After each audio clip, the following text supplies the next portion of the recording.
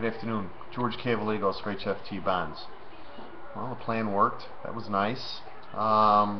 Didn't hang around long enough as usual, but that's okay. Interesting levels. 131.22 is the old low from back in the early fall in the 10-year note. We're kind of still, about a point above the old lows in the bonds here. I think the low there was around 144.5, just off the top of my head. You know, I sent you the levels yesterday. We're banging out those support levels pretty hard these days, and tomorrow is kind of a similar situation. Buyback of bonds in the morning, and then the 7-year auction in the afternoon, and then that's it. So I'm going to kind of stick to the same game plan, guys. I want to look to sell either a bounce tonight or a bounce into the buyback, which is my favorite trade, tomorrow morning. You know, we did have a bounce last night. The 10-year got all the way up to, 12 plus, and the bonds had a nice rally too.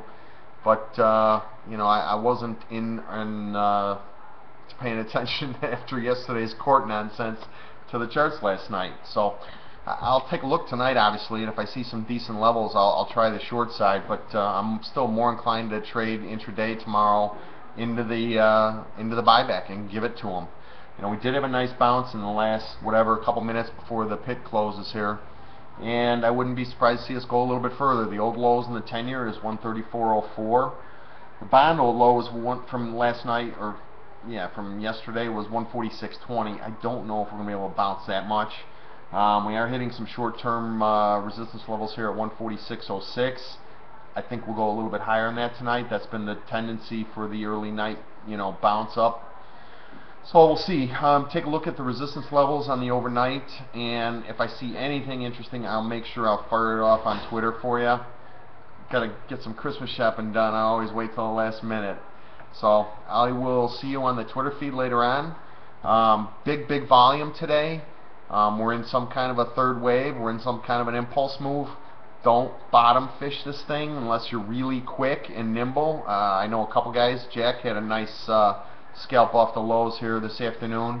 I'm not inclined to try that trade. I'm more inclined to try and sell these rallies, let the trend bail you out of mistakes if you get in too early, like I often do, and see how it goes from there.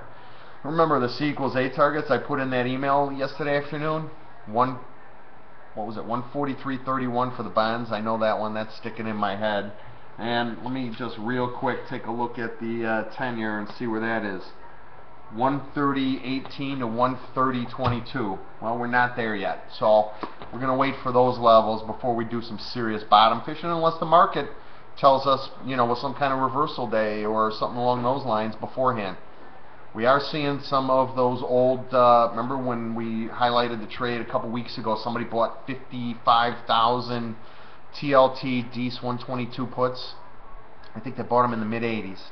Well, they're selling them today. It's at least some of them. They sold about 20,000 of them so far today, around $1.80. So, there is some guys taking some chips off the table here from the long-term bear side. I don't think they're getting long. I didn't see any big call trades going through TLT or IEF or any of the other bond ETFs. Or we did see some big bids resting around the the 133.28. I'm sorry, 131.28 area.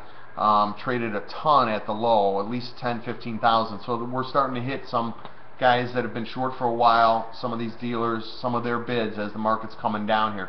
I'm sure as these guys are distributing the bond auctions from last week and the note auctions from this week, they'll flip their hedges around the other way and cover their hedges as they get rid of some of these bonds and notes that they own.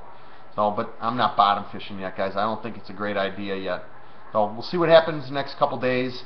Remember, we're running out of auctions. Thursday's the last big auction through the holidays, and then we'll get into January, and QE Forever starts up. So we'll see how things work then. Have a great night. We'll see you tomorrow.